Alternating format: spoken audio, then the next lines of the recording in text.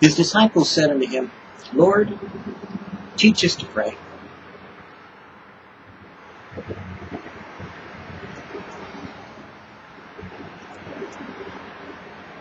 When I thought about how God teaches things and how he teaches me and how I move into ministry or how I've always done things in my life as a born-again Christian, as a Christian who's been saved literally since 1974, and I can't think, what is that, 37 years now? 37 years as a born-again Christian, that from the moment I got saved, I had such a phenomenal experience, and it was at the height of the Jesus movement that most of us just went directly into ministry. We didn't know we were supposed to go to Bible college or seminary or schooling. We just went out and started telling everyone about Jesus. Some of us went on to be pastors and elders and deacons and whatever. Some of us went out as missionaries to all different parts of the world. Some of us, God was still developing, so he took us through marvelous experiences and wonders of life and pain and suffering and agony in order to be prepared for those things at the end of the life, the end of this age that would come upon all people, and that we would be ministers, to the entire body of believers. And that's what I think that a lot of people in the Jesus movement maybe didn't know or didn't realize, was that God took us and made us unique because we really had a bigger picture of the entire bride of Christ than maybe some people did in getting stuck in kind of a narrow framework. And so we minister, and share the love of God to everyone, everywhere, any way we can, everywhere we can. But just recently, I was asked several questions that I thought fit this devotional. And one of them was, a man came to me and asked several questions, and I responded to them in writing. And being that I have an intellectual mind and a pragmatic logistic to my argument and debate, meaning that I know how to use the method of reasoning and rationale that we call argument, which is just part of logic. It's just what you do when you are making a thesis and a debate and a discussion, and you're trying to come to a conclusion that is provable, not debatable. And so, he made a point, and I responded and made a point, and I let him keep talking, and gradually he got off on his final tangent of what he wanted to say, rather than commenting on what the post that he was commenting on had said, which was a very uplifting message. It was simply, please don't spread fear. And he wanted to make the point that we're supposed to make people fearful in some way, which, is easy to, talk about, and we could have solved that in personal conversation within 5 minutes probably. But since I don't have that opportunity, he came at me in writing and said something about, are you ever wrong? I said, sure, every day. I said, watch one of my videos. Man, I have no problem admitting I'm wrong. As a matter of fact, I'd tell anyone when I'm wrong. But there's also a point that maybe he didn't realize, is that I don't choose those things I don't know about and discuss when I don't know about it. I don't go out of my way to find things that are debatable and argue about them and make some kind of issue that it's not profitable to a person to learn about Jesus with. Because why would I? I mean, don't get me wrong now.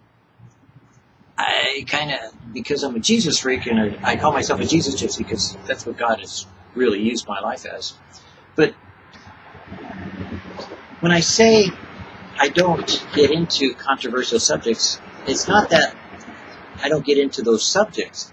I don't get into things I don't know the answer for. If I don't know the answer, I just simply say, I don't know, so I don't get myself sticking my neck out on something I don't know about. But what I do know about is huge as far as going after and challenging God dramatically and great, right to his face, God, I want to know. And because of that, the accountability factor is that to whom much is given, much is required. So a lot of times I share volumes of stuff, that God has poured in me and through my life's experiences and things other people maybe didn't think about. Like when Arsenio Hall used to go, Well, sometimes people don't think. They just speak. And I learned from Proverbs in my study of Proverbs that my words reflected my thinking. So if I had stinking thinking, it was because it was my words that were coming out that probably my mind was not programmed right, and I needed to reprogram it back into completeness of the Scripture and the way that God operates, deals, and acts in order for me to be an accurate representative of who he is, what he is, and how he does things. And so as that, I always wanted to know what the answer was and why people thought this or did this or acted that way or were kind of like that way or going this way or going that way. And most of the time, God told me. So I've never avoided issues, and I've never felt like I didn't have an answer for the reason for the hope that lies within me. I may not have given the answer they're asking, but I've always hit the answer right according to what they said and what God wanted them to know. And anyone has always agreed, well, yeah, that was the answer. Maybe not right away, but eventually. Sometimes they come back and tell me. Praise the Lord. But recently there's been a subject that people have confronted me on, and after telling him that I admitted that I was wrong and everything, I ran into another situation about the subject matter I want to talk and share with you about. But when I told him that I was wrong, I said, yeah, but what I'm usually wrong about is when I, more often than not, get involved with or involve myself in the things of the world that aren't important, that really have no bearing on what the reality of the universe is and what God is doing. And at those times, I admit, I say, hey, you know what? I sinned.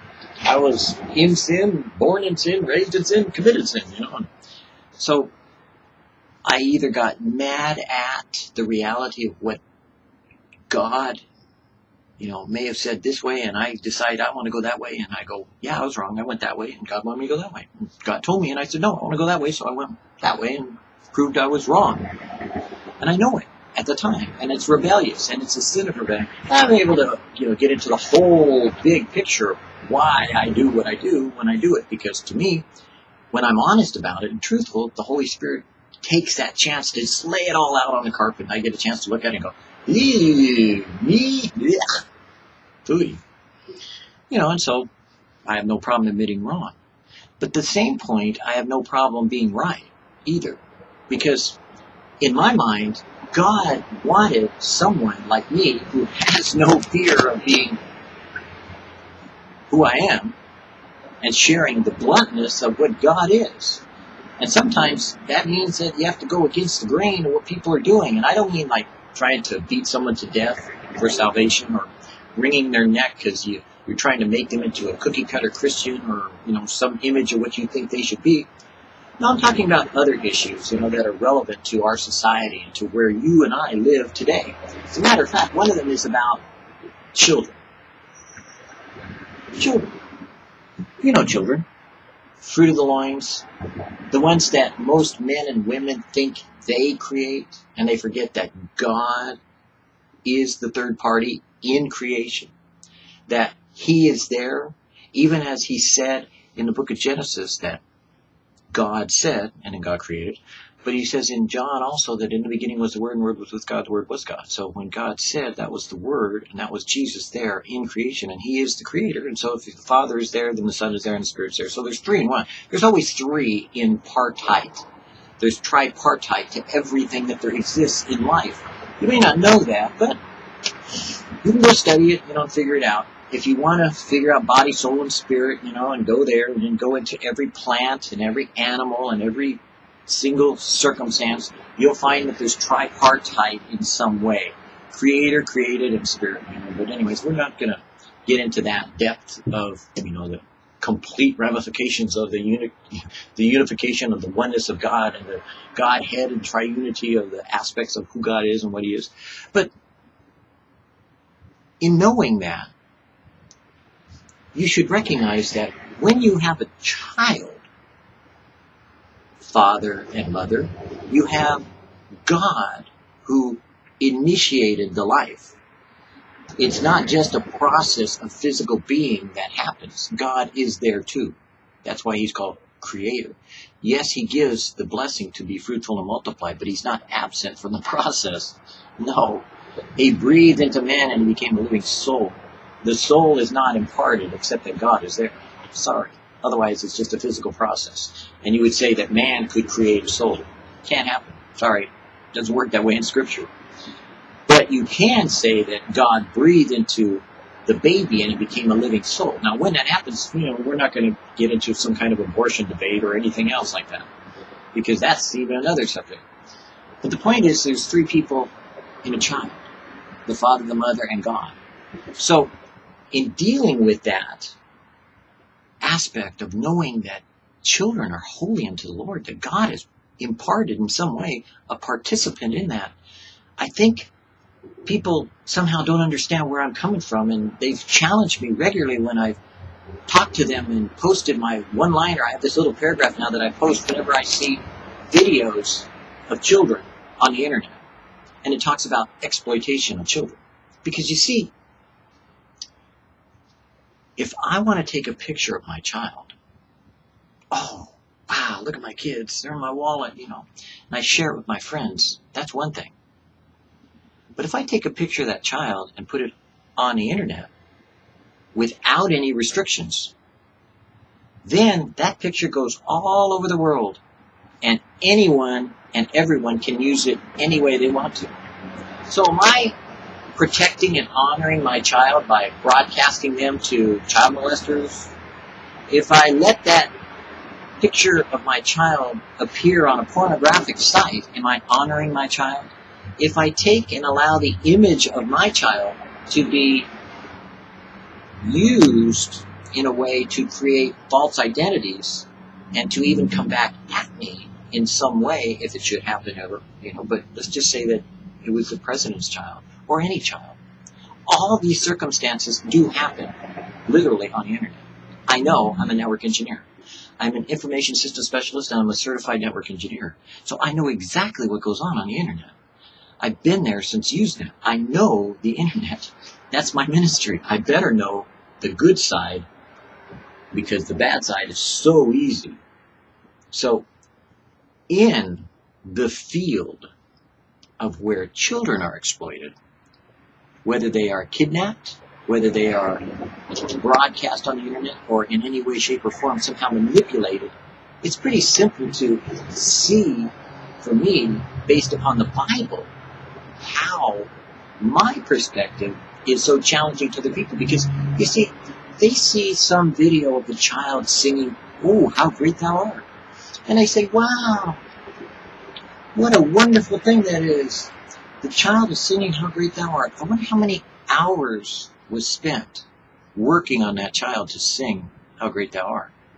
I wonder how much angst was put upon that child in front of a camera, in front of a sound system, and then before that worked on being able to sing that. You see, most people just take for granted, oh, that child has a natural gift. No, they don't.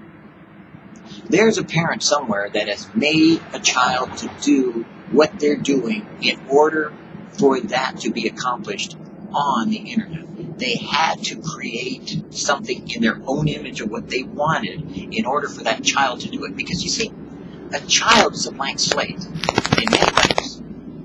They have an innocency that God said, "Suffer the little children to come unto me, for such is the kingdom of God." They just believe. They just accept.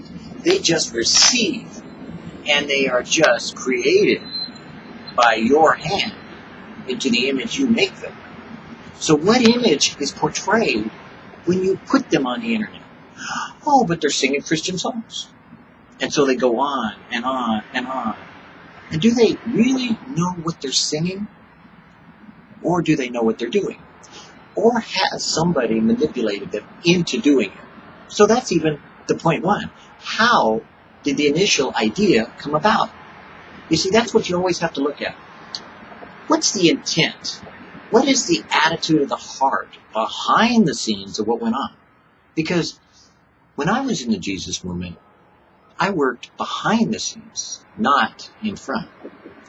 I worked at some of the major, quote-unquote, big names, like being a security guard at Trinity Broadcasting Network.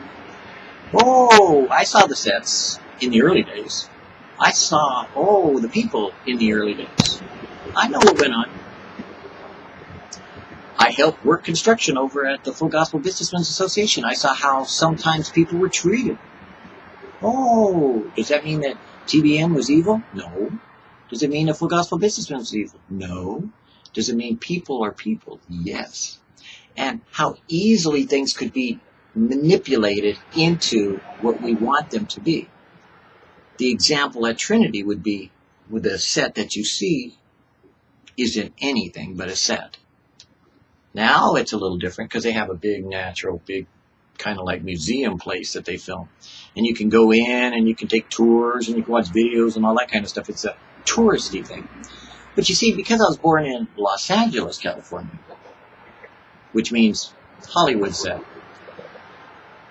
I'm well aware of mentalities, attitudes, and actions to create a idea of something as opposed to the reality of it, and then to inspire that idea to become reality. Like Disneyland. Grew up there.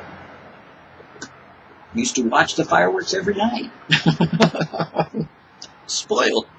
So, a lot of things that men and women do, Christians just kind of go and glaze over and say, but I like what the result is. So the end justifies the means. That child who only wanted to be loved, who only wanted to be accepted, who is willing to do anything for the parent to just be loved. Oh, is willing to become a child preacher. Wow, look at them. They know the Bible inside and out. It's a natural God-given ability. Oh, look at that child singer. Oh, wow. They just have the voice of angels. It's a natural God-given ability. Wow. And the intent. Oh, but our little baby, we just want them to grow up. And what is the loss of innocency? The loss of innocency was when Adam and Eve bit the apple and they decided to not obey God. Every man, every woman is given a commandment from God. Train up a child in the way that they should go. And when they are old, they will not depart. When you train up a child to be a movie star, guess what happens? The parent is kicked off to the side eventually. And you see that in child stars. Child stars now are coming out with child molestation stories of being abused by their parents in order to be this image of what they wanted them to be. We see Hollywood moms, Hollywood dads, making their children into being rock stars, the next American Idol. Oh, did we say American Idol? That's not really an idol, just because thousands of people worship it. Not really, anyways. That's not an idol. We don't do that to our worship leaders. We don't make our children into idols. We don't worship those people. We really worship God and how they're singing. But they're so cute. So we pass them around. A lot more than we pass around the Word of God. So we pass around this video of them, this picture of them. And it's not exploitation, because even though the intent was questionable, now the end result is good, right? We have now this end result. We have this wonderful little kid who runs around preaching. He knows the Word of God. You ever seen the little children preachers? You ever get them aside and ask them about Jesus? Ask them about childish things, foolish things, things like playing and having fun? It's funny how most of the child evangelists seem to turn out to be very legalistic, very preaching, but not teaching, very dogmatic, but not so loving, very adamant, but not very forgiving. It's strange how that works. Funny how the loss of innocency causes scarring of the soul. And Jesus said, "Suffer the little children to come unto me, for such is the kingdom of God." We as adults, don't we know what we want to be? Or do we think that innocency is ignorance? So the children no longer can return to being children anymore. Because why? They grew up to become adults when they were still meant to be children. Oh, but the scripture says a little child shall lead them. Which little child? You should know the answer. Because there's only one child in Scripture that leads.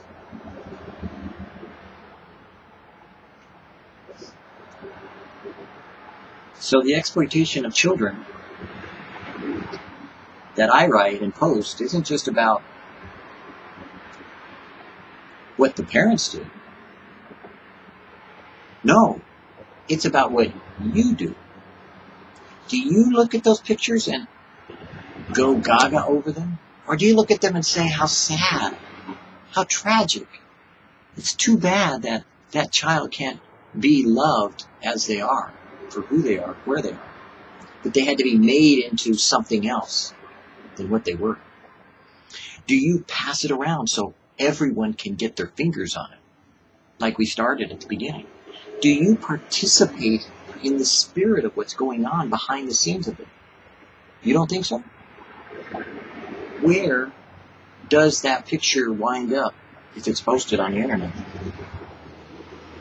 Where does that picture go if you're the one who's the parent and you're responsible for your child and you are accountable to God for your children? What happens to that photoshopped picture if it's pasted and posted somewhere else? What happens to that video when it's used for evil means? But that doesn't happen, does it? Why not do what the scripture says? Then do what you want to do. Because, you see, being a God maker means you take something and you make it into your own image and you control it with your own power and you assert your authority over it as a God. And Jesus said, now you are gods, but you will die like men. Now you are gods? Dare we not look at that scripture and say, what does he mean? How could it be so far from us to be gods? Not us. We might be the next American Idol, but we're not gods. Or are we? Television evangelism has proved we're God makers. Wealthy preachers have proven there are gods of men in our midst. I can't answer for those men who choose to do what they do in setting up what they do and how they serve God. But you know what I can do? I can remember a song a long time ago that I heard for the first time. And it broke my heart. Who will speak up for the children? Helpless and half abandoned. They've got a right to choose life they don't want to lose. I've got to speak up for you. Who will speak up for the little ones? Phil Keaggy wrote a song. Randy Stonehill sang it too. And it was written for abortion. And it meant to save the children that were being aborted.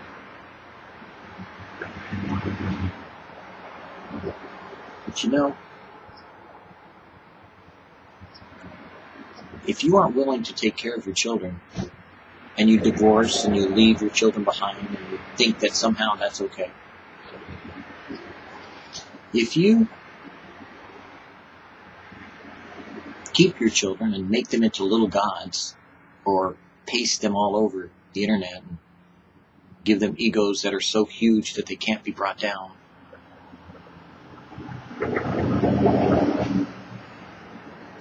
if you decide that it's okay to pretend like you're not exploiting children because you've got some dictionary idea of what exploitation is, and you don't think manipulation of a child's innocence isn't exploitation,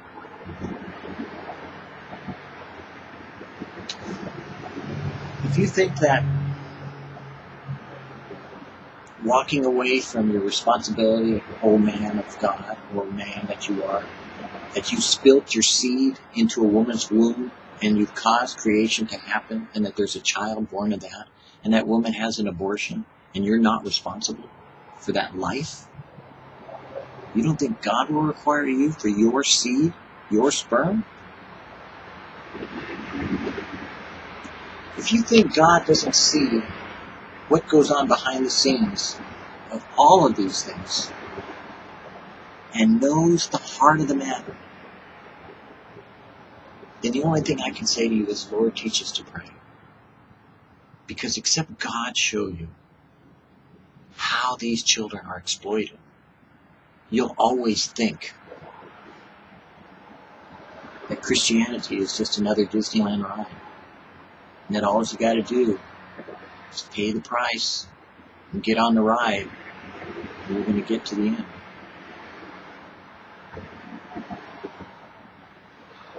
But if you grieve, if you hurt for the abandonment of children from their fathers and mothers, if you know within your heart how wrong it is for any person to be raised without a father, without a mother, if you know what it's like to see children abused by their parents, creating them into their own image without using any scriptural means, and the parents doing the best that they can, but they still wind up being manipulated by the world system to make their children become something they never should have been. Lord, teach us to pray. Because except God answered that prayer, I don't know what to tell you. If you can't see it already, you never will.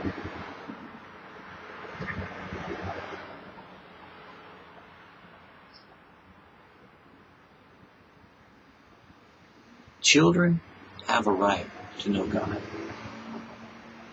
It's not a privilege to go to school in public school. It's not a right to have a public education. It's not a responsibility of government to provide for housing and shelter of a child.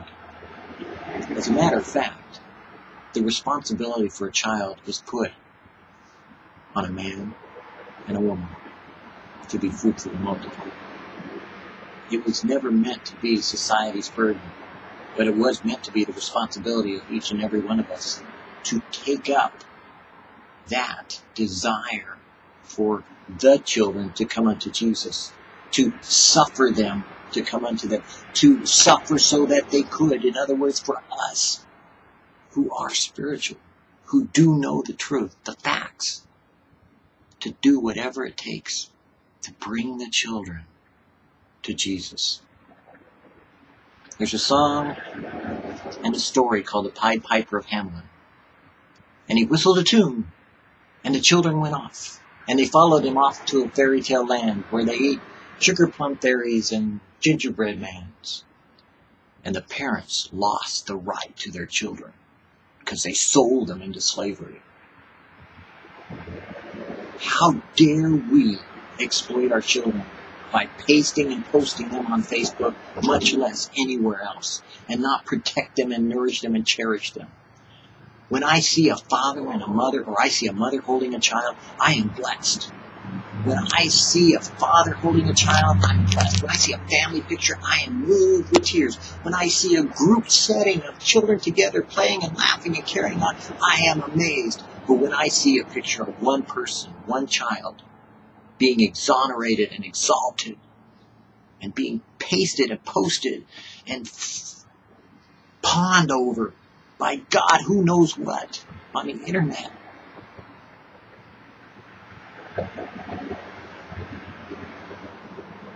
then I don't say to you to not do it. I don't tell you what to do. I don't tell you how to do it. I don't even tell you what you should do. But I tell you in all truth, how dare I not speak up and say, Lord, what do you want me to do? For such is the kingdom of God. And look what they've done to your children. Look what we've done to your son. You died that we would be free from this world and its ways. And look what we've done to the children. And so, who will speak up for the children? Because they have no idea what they are doing. But the parents do, and the people that put them there do. So I say to you, God forgive us. God forgive us.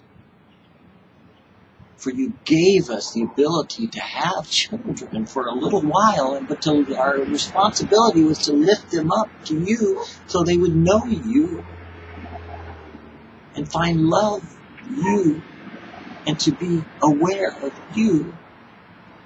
And now we failed you. God, help us. God, forgive us.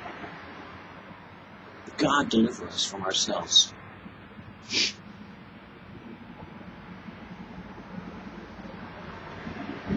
Because we may have prepared a whole generation for hell with no possibility of salvation.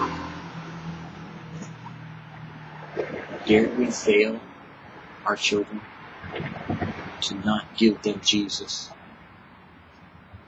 and let Jesus lead us in how we should train up a child in the way they should go, so that when they are old, they will not depart?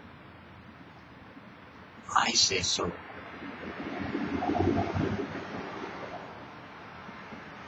I do say so. And you know what? God already said so. So if you have a family, God bless you. If you come from a broken home, like people tell me I did, I'm a bastard, by the way, then God bless you. If you come from a child abuse situation, well, God bless you. God can be your father, because he said he'd be a father to the fatherless. And I know he is. If you come from any circumstance where you've been exploited, or the world has manipulated you, or anything else has caused some great conflict to you, you know what? If any man be in Christ, he is a new creation. Old things have passed away. Behold, all things become new. Even children. All you got to do is be in Christ, to be in Jesus, to be born again.